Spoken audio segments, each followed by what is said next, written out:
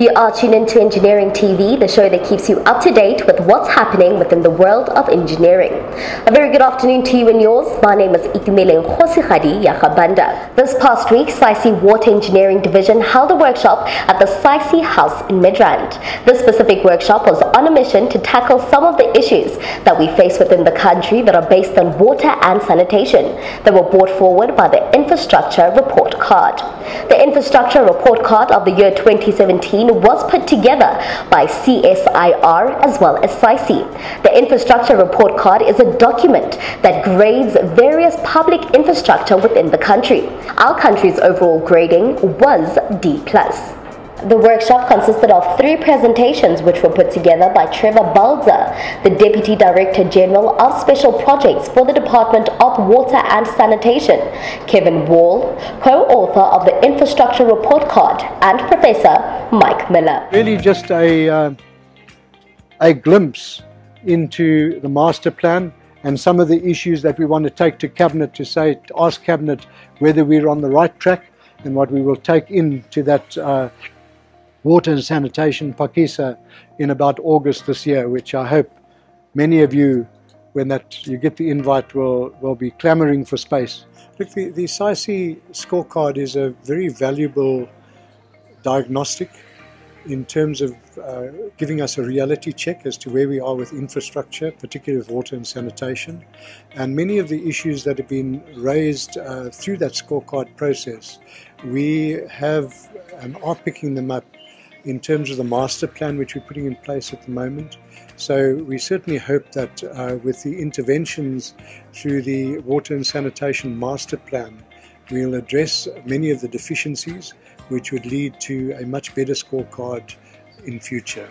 I do also think that while the scorecard does focus quite a bit on the apex department in the water value chain, that there does need to be a greater amount of dialogue with local government who are at the distribution and the supply end, and are at the end where communities are most affected as a result of the poor performance of infrastructure. So that conversation has to be had with local government in particular. We need to use that as well as the internal mechanisms to say we really aren't doing very well and we need to do better.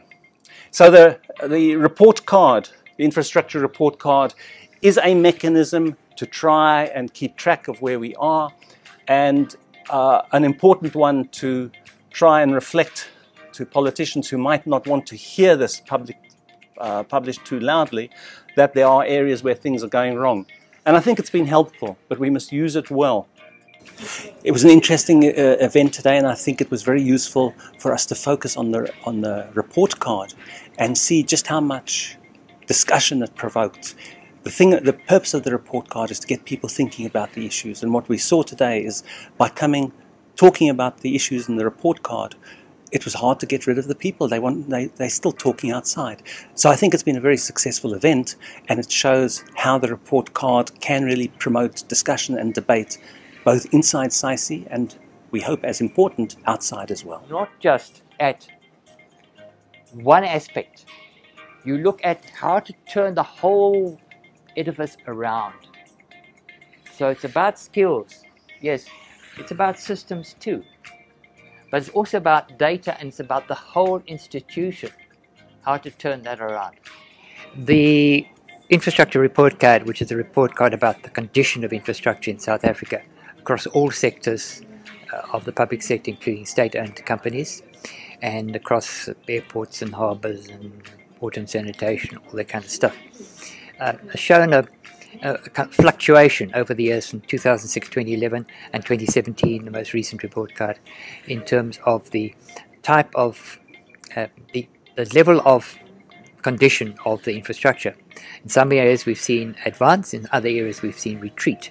But I would like to point to a number of things which underlie these conditions. How come the conditions are what they are? Well, the institution responsible, is it actually responsible? Is it focused on service delivery? Because in many cases that's its function, but it gets embroiled in other issues, maybe supply chain issues more than audit outcomes as opposed to actual service delivery.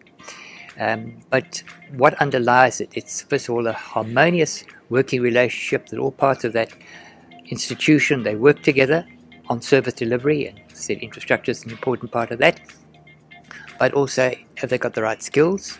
Have they got the right system? And that's all we had for today. Thank you so much for tuning in to Engineering TV. Do make sure to like and follow us on Twitter, Facebook, Instagram and LinkedIn. From myself, Itumeleng Khosi Khadi ya Khabanda. Until next time.